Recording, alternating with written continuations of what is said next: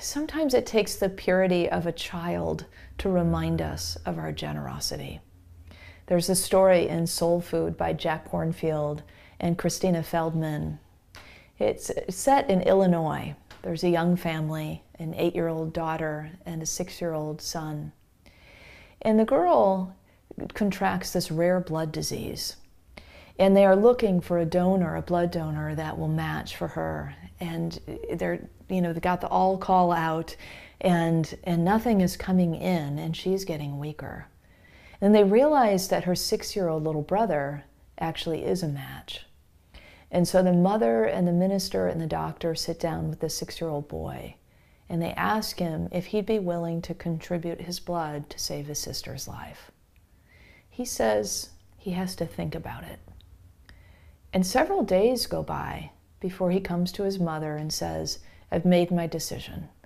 I will do this."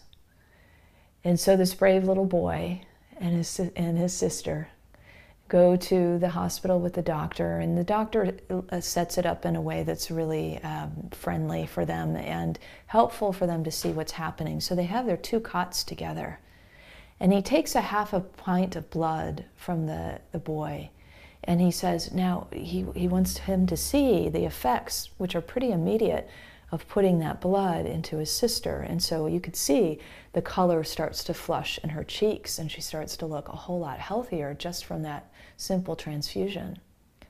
Then the boy calls to the doctor and he says, "Come here." And he wants to say this in secret, and so he whispers to the doctor, "How long before I die?" You see, in his literal mind, he thought that giving blood to his sister to save her life was giving his life. Now that is amazing generosity. It doesn't really get any bigger than that or any purer than that. And the truth is, that's how we're wired.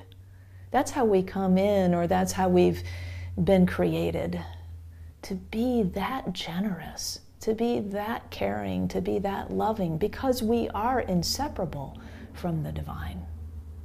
We just have forgotten. The Wendigo has forgotten. The Wendigo has forgotten who they are. The Wendigo has forgotten the way of the divine.